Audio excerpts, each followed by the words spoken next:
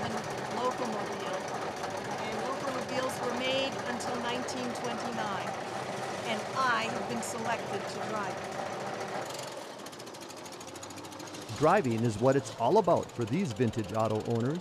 They're members of the Horseless Carriage Club of America, folks who believe old cars are meant to be out on the open road. Take a look around. We'll come thousands of miles to find a road that nobody's on.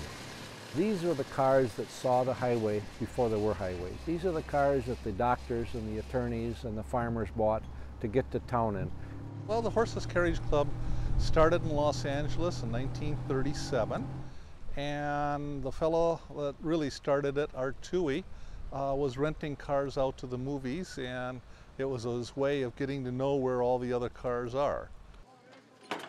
3,000-4,000 members around the world. We get together several times a year. Most of us participate maybe in one tour a year. Beautiful day we were having today. A lot of nice cars on this tour. You can find tours like this all around the country, especially in places with good rural roads. And that made the western end of Lake Superior unnatural for the club's national tour. I knew this was going to be good because every time you come to Wisconsin, you know they've got some of the best world roads here in the United States. And to be able to drive down the road and not have a lot of traffic, a lot of heavy trucks, a lot of stop signs. These cars are truly pioneers, each of them built prior to 1916. And every one of them has a story. My grandfather bought this car on May 29th, 1914, and he paid $539 for it. And he purchased it from the Louis Shepke hardware store in Elma Center, Wisconsin. This is a 1913 Oakland. What they called the 660 was a 6-cylinder, 60 horse, made in Pontiac, Michigan, Oakland County. That's where they came up with the name. This is a 1904 Oldsmobile. It's 1 cylinder, 6 horsepower. It'll do about 25 miles an hour.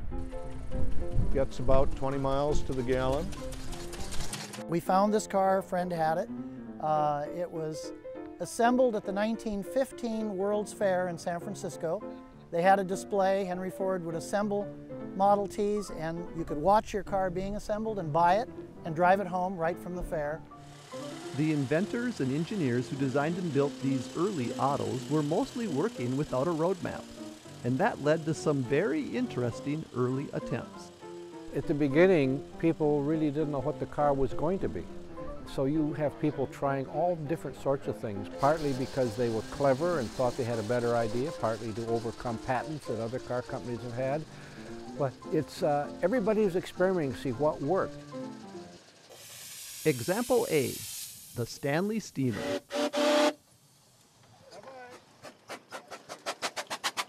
The Stanley twins, brothers, invented it and built it about 1898.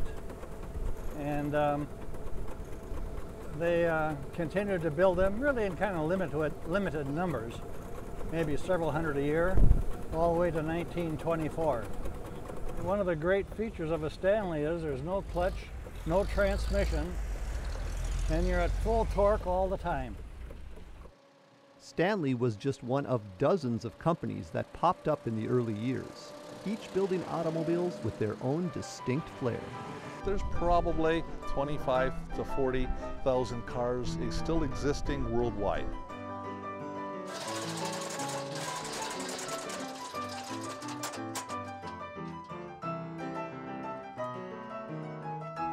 It's the mystique of what used to be.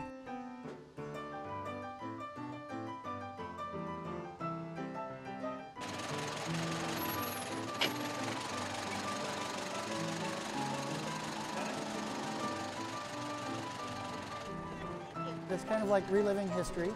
That's fun. And I just like old machinery, and that's fun. Owners of these early cars know a day on the road can bring untold adventure, so it's a good idea to take along some extra equipment and a sense of humor. You need a pair of pliers and a screwdriver, hopefully a can of water, tire pump, spare inner tube, and a lot of curse words. Coolant leak? Yes, it is. Yeah, it's been dripping a bit here and there. Nothing really serious yet, but we deal with it, and later on when we pull it all apart, we'll find the spot and fix it. You know, there's a certain percentage of people in this world that are mechanically inclined, and the rest of them better not hold an old car, because these cars require a certain amount of work. Any work involved is a labor of love for these car owners. It's all about getting out on the road to see and be seen. This is a fantasy world, and you see these cars and you just look at them and say, would I love to be in that car driving down the road? We're trying to preserve them so they're not sitting in garages, they're not sitting in museums, they're actually out where people can look at them and enjoy them. These are the pioneers, these are the veteran cars that started it all. It's fun to be a part of that history. You ready to go? Yeah. Okay, here we go.